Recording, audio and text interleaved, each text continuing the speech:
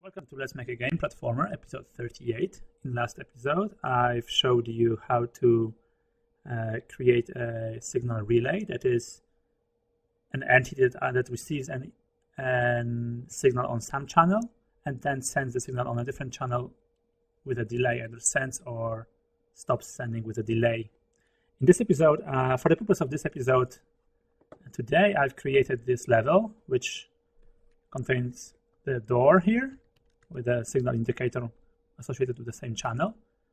And, well, you might think that there's no way of actually opening this door. However, there's this lever object here, lever entity. I've created a model for it in a Blender. And also I've created already a prefab for it, just to save some time. So first of all, just to go through this prefab quickly, it's going to be rendered. It's rendered using the G3D model. Here's the path to it. This is the two things I've added. So the thing that I've added is the translation. You can now in the G3D model component specify translation in addition to scale as before. That allows us to make it much easier to define the level, the position of the lever. I don't have to tweak those numbers to get it where I want it to, and when I want it to at the front of in front of the player when it's on the same block. And also specifying the scale here. I'll specify the rotation. That's how I want it to be rotated by default. And I've made it so that it sends signal. At the moment, it doesn't send signal because there's nothing that actually activates it. But in the future, so I can put here a signal producer component. It sends open door. This is the level that I've edited. It sends an open door signal, and both door and the indicator receive it. So first things first, let me fix something that I've done last time. Well, it was I think 2 episodes before. So the animation for walking was actually done in the rendering system. That's not a very good place for it because, well, for example, the lever will not have nothing to do with walking. So what I'd like to do here instead is have a method here, play animation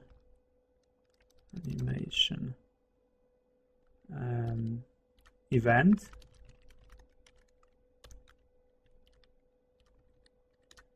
So I want to specify here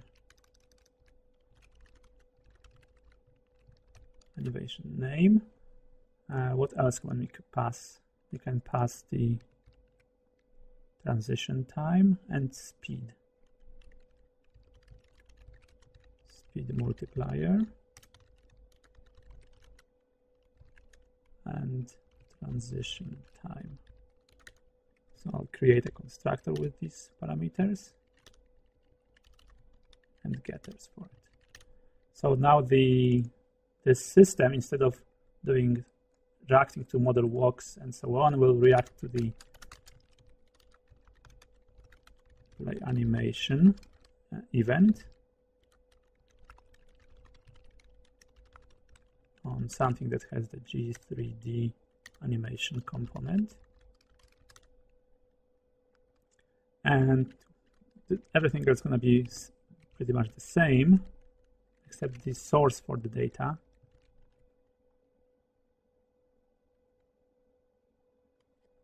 Let me think for a second. Actually, it has to just be G3D model component. Model animation. Okay, this will have only this information.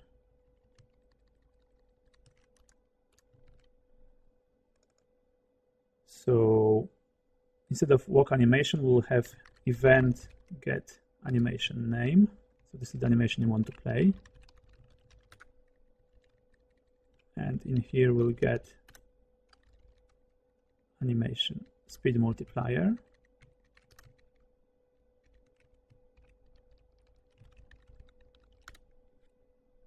And last thing here,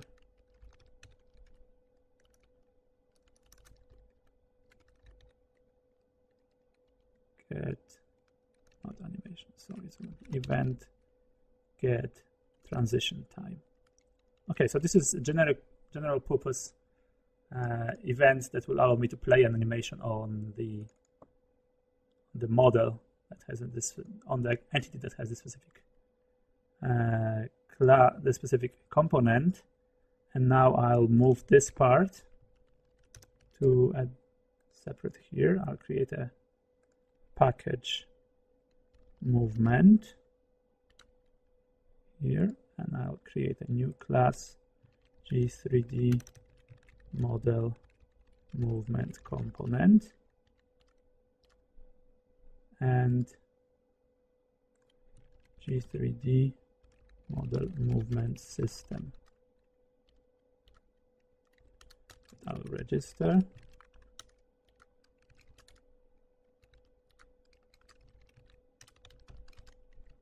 And I'll create those events here.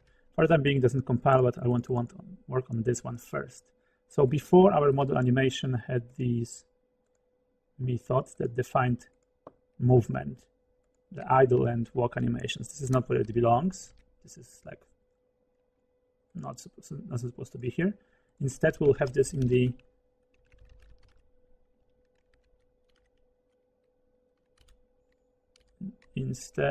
we will have this in this component, which is responsible for movement specifically.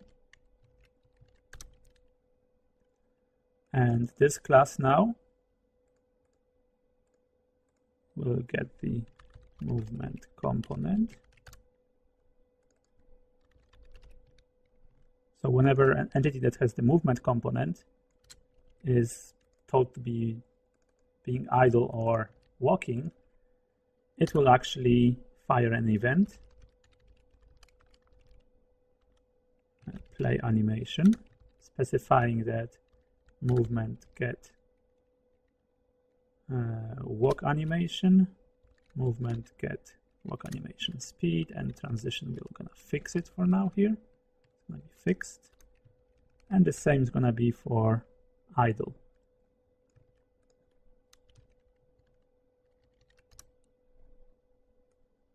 So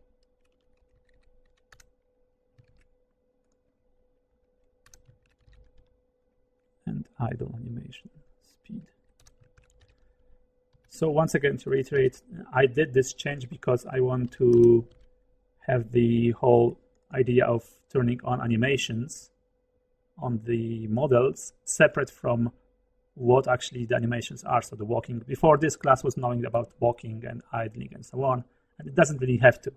There should be a separate system that knows about, okay, when something is walking, we should be activating the walk animation that is defined by this component. I have to now modify the player component to provide these here. So we are basically moving this part here.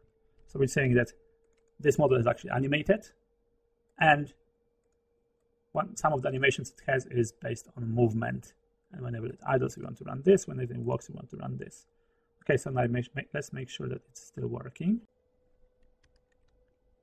Okay, the animation is still working. So we have movement separate from the whole animation concept.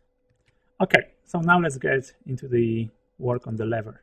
So first things we want to do is I'd like to color the base of the lever. If you take a look at the lever once again, the lever has this base, which at the moment is white, and it has this the moving part here. I'd like the base of the lever also use the same color. So basically, for the same purpose, you'll be able to see, okay, this is a lever that turns on a blue, in this case blue, or at the moment white kind of signal. Okay, so what I'd like to do is create here a new component in the G3D. It's going to be G3D model color component.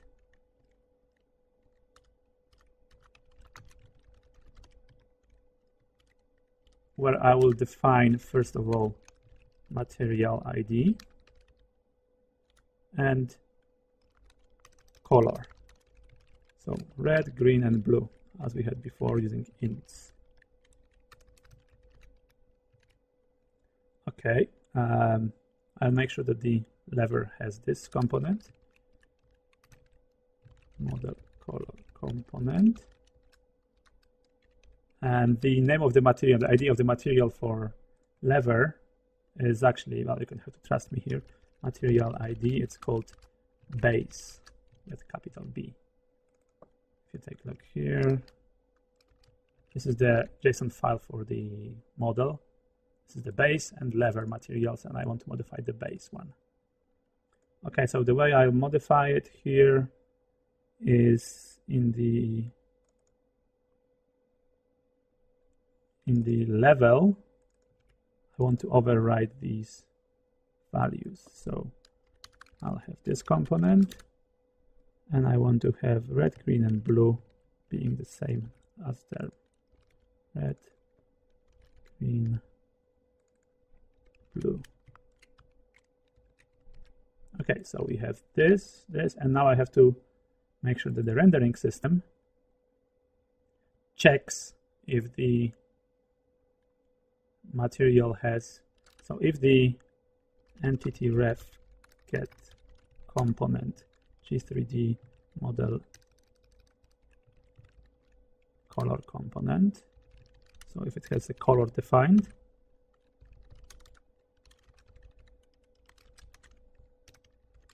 then from the result I do get material passing the ID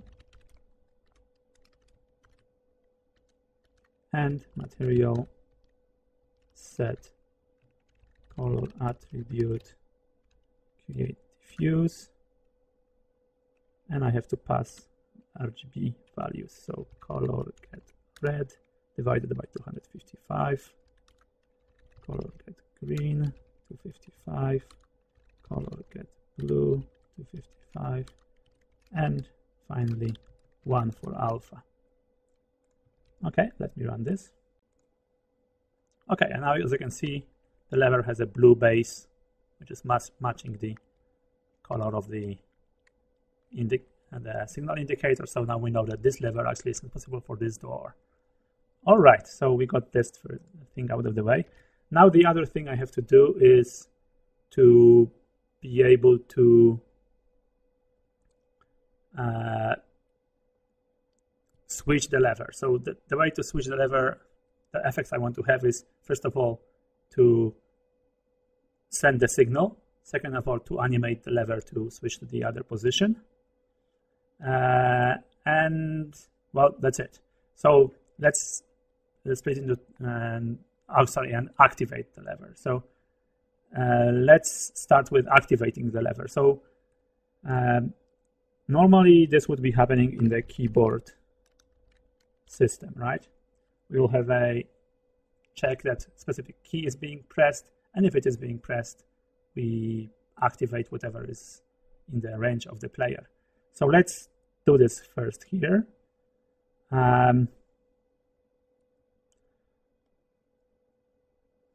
So I'll create here, so this is keyboard basically movement system, keyboard control system.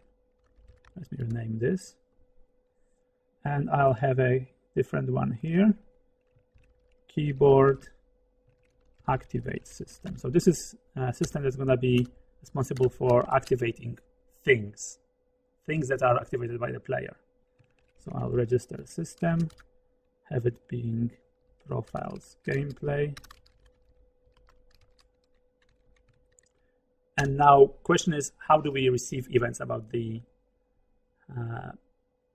so because we don't want to do that in the control system, that we activate whenever the button is pressed, because it's going to be pressed all the time. Like I will press it and it might be called 3 times, and I want to switch the lever or not. So I want to only receive an event that key was pressed. So at the moment when it was pressed. And so to do this, I cannot just query whether this button is down, because it's going to be down for multiple frames. Instead, I have to send input processor. So so this is the name of the profile I have to activate here in the gameplay context. So we have this input processor. And here, when we have gameplay context here, instead of sending all the events to the UI, I have to do gameplay context get system input processor.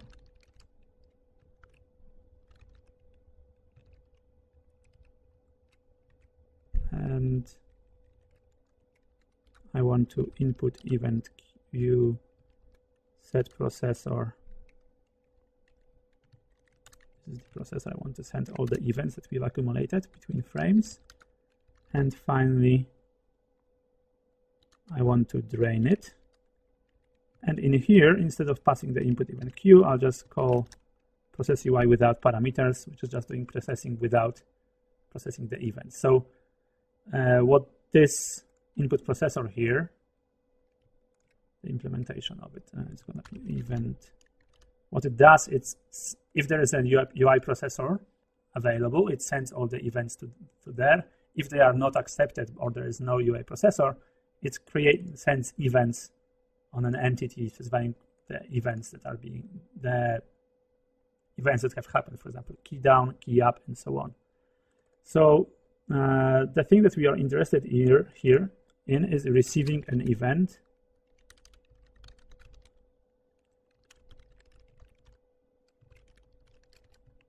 key pressed, or is it key down, I think, yeah.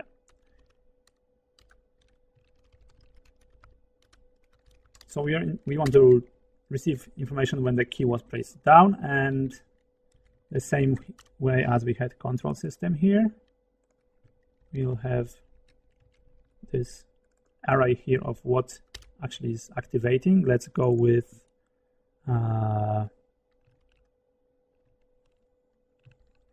shift right. So if this is when you are using arrow keys, and when you're using WASD, let's go for E key. So if key down equals, maybe let's go copy one of those.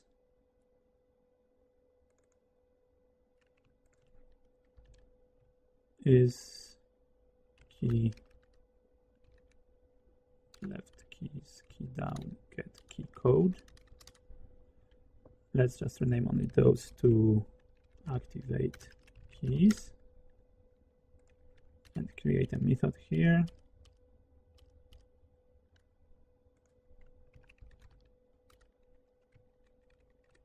So we iterate through keys. If key equal to key code, return true. So if any one of those is being pressed, we want to send an event. So I'll send an event here, send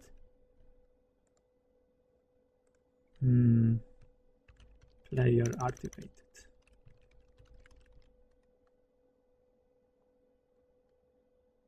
I think that's a good name. Okay, so player activated something. It has to extend an event.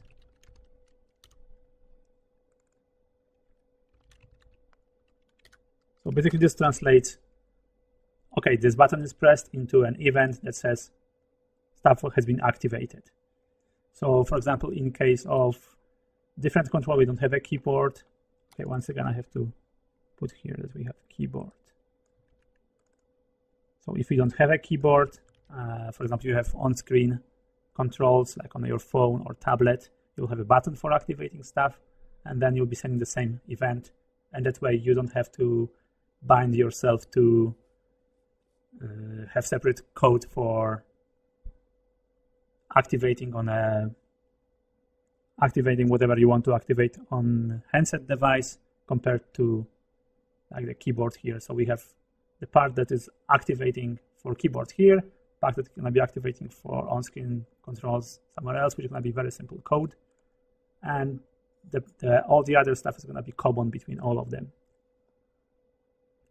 Okay, so let me create here a package quickly, because this is growing. I like splitting stuff. So we have keyboard, and we'll have these two.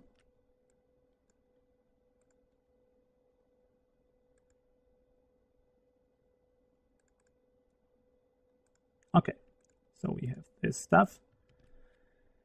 So now we can, pressing E, this event is going to be activated. So now let's do logic. We are in logic, okay. And let's do activate. And in here, let's do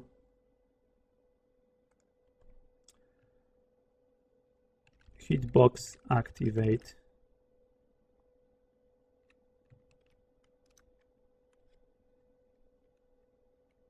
component. So something that's going to activate an entity if hitbox is overwritten.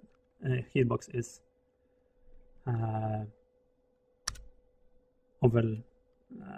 overlapping. Extends component.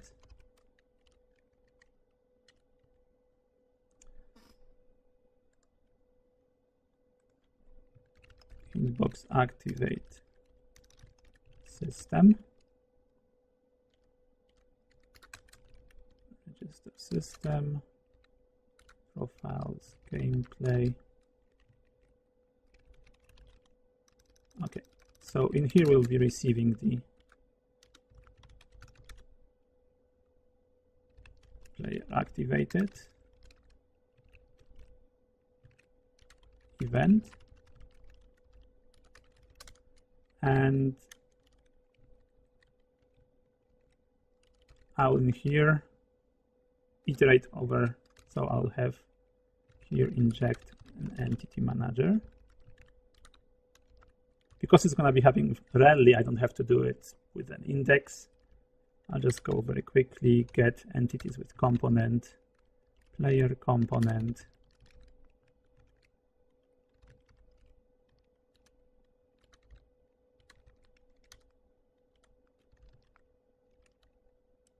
so this and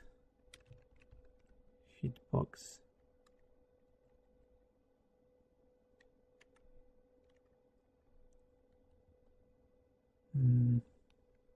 What was the name of it?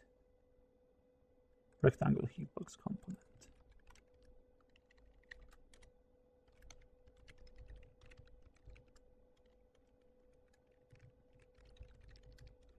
And location component.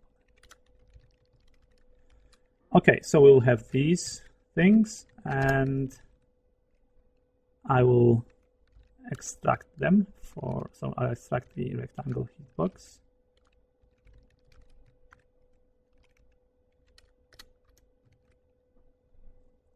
And I will extract the location component.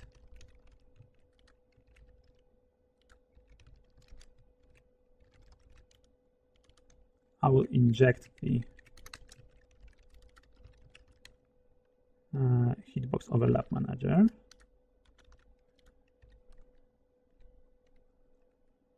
And I will ask for find overlapping entities. So I'll create a rectangle for 2D from these two.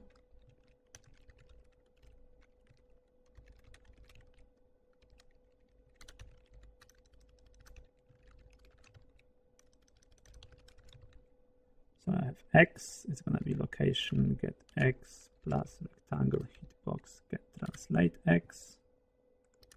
Same for Y. So I basically reconstruct a rectangle around the player, so the hitbox of the player. Rectangle hitbox get width, rectangle hitbox get height. And I'll find all the stuff that has the entity ref, return entity ref get has component, and I'll create here a new. Oh no, I'll use this one. So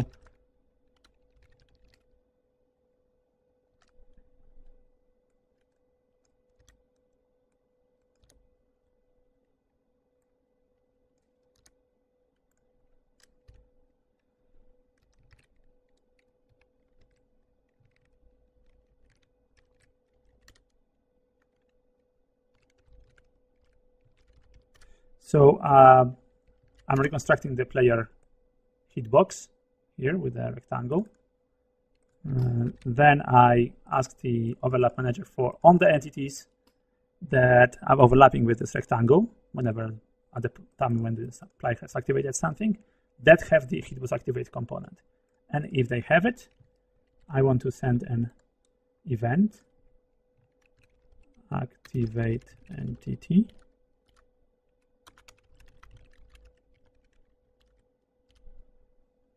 So I want to send on these entities, send a new activate entity event. So I'll tell them, okay, you have been activated. Okay, so now let's get back to our lever. So first of all, it has to have a hitbox. So it's going to be a rectangle hitbox component.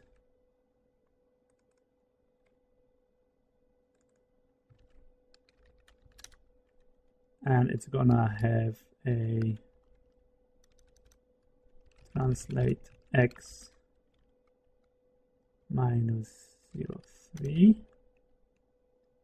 or actually, no, it's gonna be 0.2, let's say. Translate y, no, because it's gonna be 0. It's gonna have a width of 0. Actually, I'll do 0.1, 8, and a height of 1. Okay, so this is going to be the hitbox, and it has to have components saying that it's actually responding to hitbox activate component. Okay, so now we've got this part. Now what I want to do is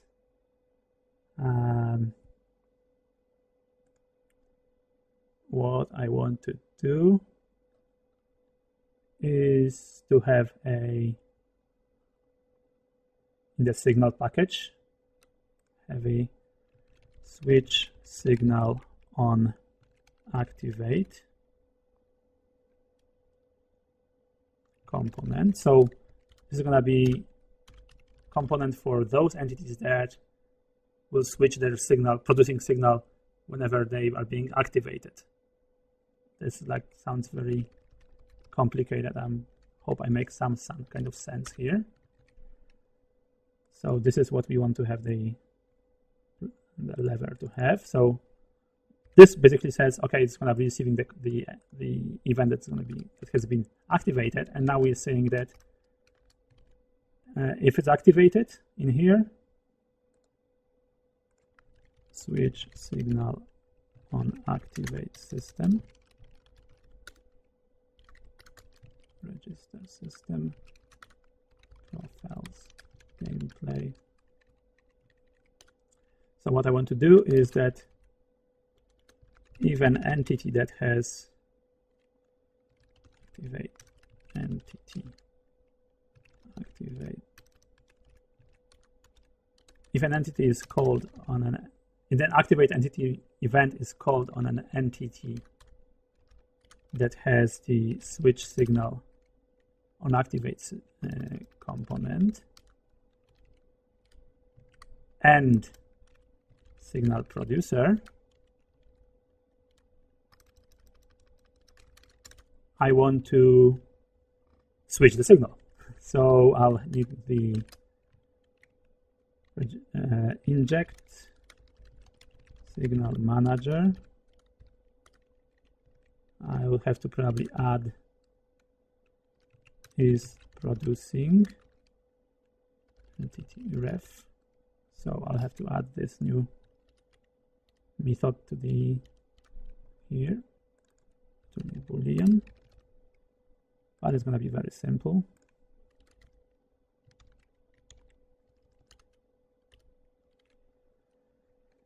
So we do get component signal producer,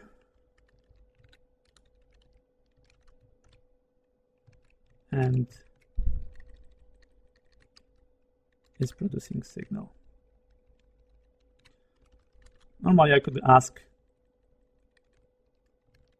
it in the signal here because I have the producer here. Can I check with this? But I don't want to do it. So let's pass this information to the manager. If signal manager, if it's producing, then we want to stop producing. So signal manager, signal deactivated, else signal manager, signal activated. Okay, so these are all the parts for activating and sending signals. So let's check that it actually works. So I'll activate it, and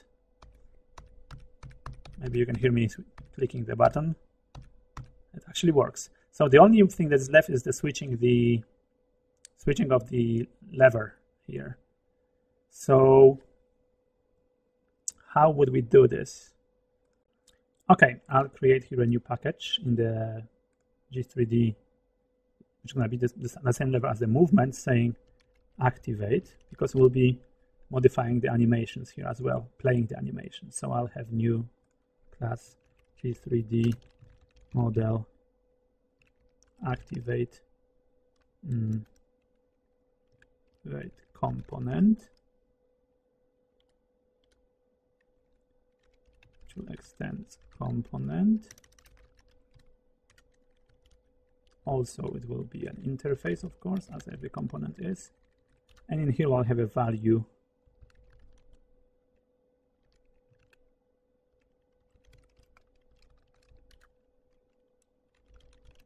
which specifies that it will be activated.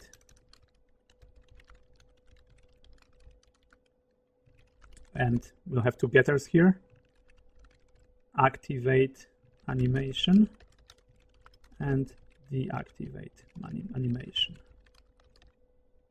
So this basically is about switching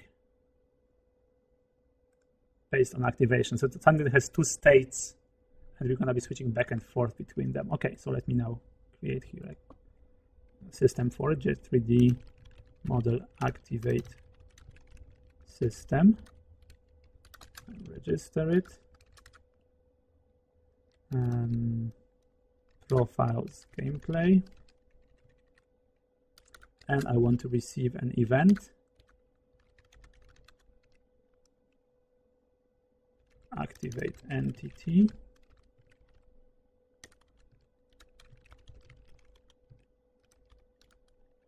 On something that has the G3D model activate component. So something that basically says whenever I'm being activated or deactivated, so switch between two states, I want to play some animations. So what we want to do here is G3D model activate is activated.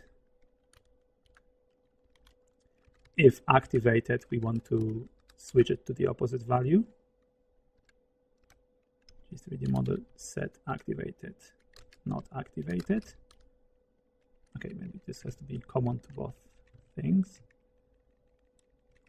And G3D model activate, entity ref, save changes. Okay, so we want to switch the state back to where it was. And on the entity, if it's active, so it's going to be deactivated, we want to send an event play animation G3D model activate get deactivate animation with a multiplier of 1f. Maybe I'll specify here animation speed as well. Float get activate animation speed and float get deactivate animation speed. Let's specify defaults for them.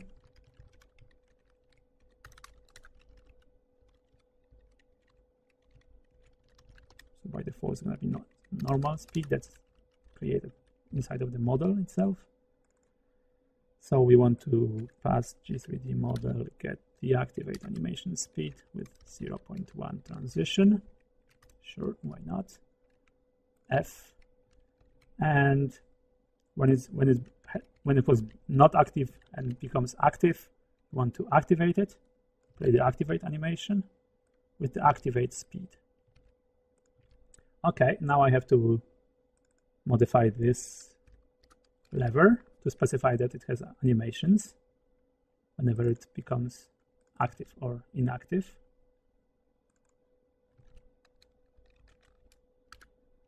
So the values that I want to pass to it is activate animation, deactivate animation, activate animation. I want to have deactivate animation. I'll pass the speeds because they're going to be by default 1, which is fine. And the name of the animation, if you take a look at the file here, is armature turn off and armature turn on. So that's awesome. So for this is going to be turned off. For this is going to be turned on. Let's run it and see if it actually worked. Okay, this did not work. Let me debug it quickly. Okay, so the problem is that the lever does not have this information that is being animated at all. Okay, that holds the state of the animation. So let me try to run it again.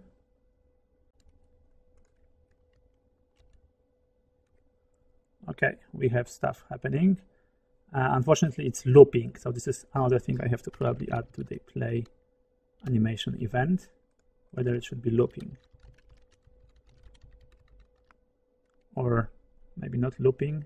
So the thing we have here is it's called loop count.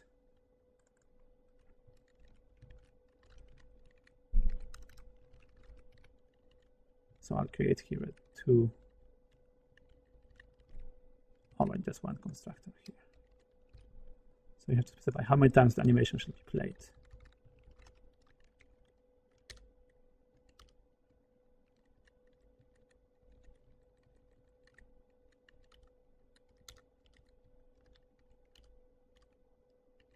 Okay, and in the rendering system here, I'll do event get loop count.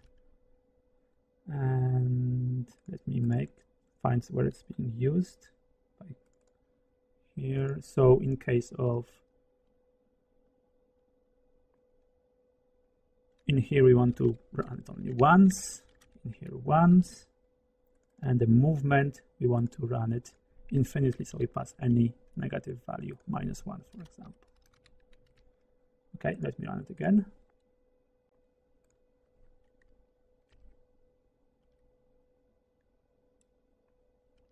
Okay, it seems the animations are flipped actually. I wanted the other way around. So let me just change the names here. Off and on.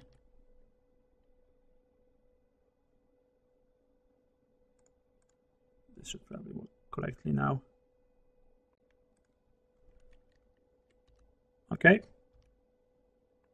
So I can now flip lever. When I'm further away, it doesn't work. When I get closer and overlap with this, it actually flips it. Okay, so another thing I'd like to add is a sound. I downloaded this awesome sound. Well, awesome. Once again, from the same Open Game Art website. So I'd like to add a new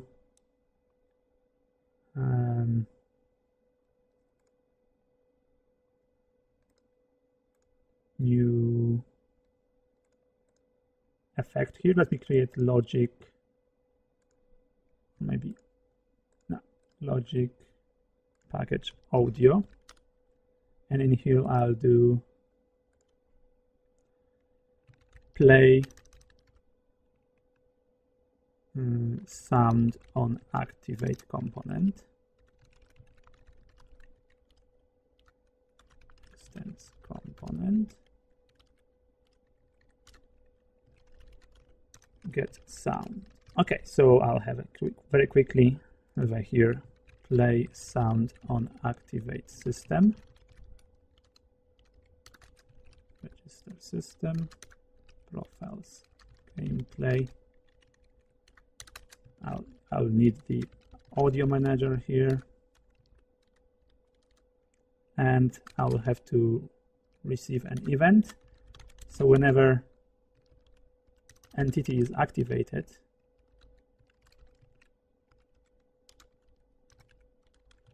and that entity has a play sound on activate component, I want to play the sound. So I'm gonna get the sound.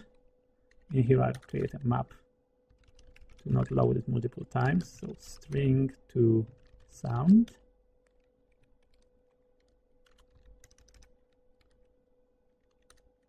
Play sounds hash map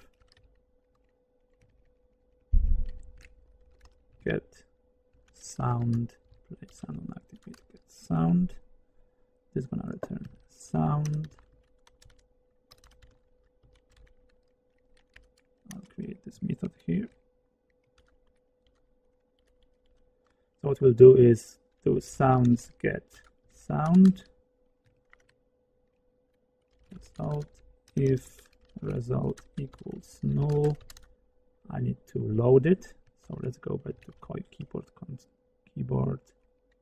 control system to figure out how we load stuff.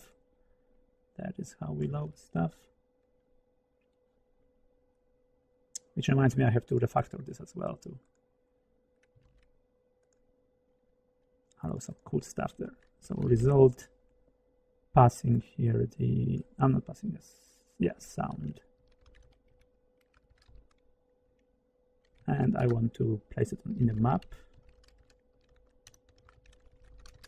And finally return result. So if I do this, I want to audio manager, play sound. And now I'll modify the lever to have this component. So I'll do it just after activate. So if it's being activated, this entity is being activated, I want it to play a sound. And the sound is audio / turn stove, yes, stove, on _01 OGG. Okay, so let me play this.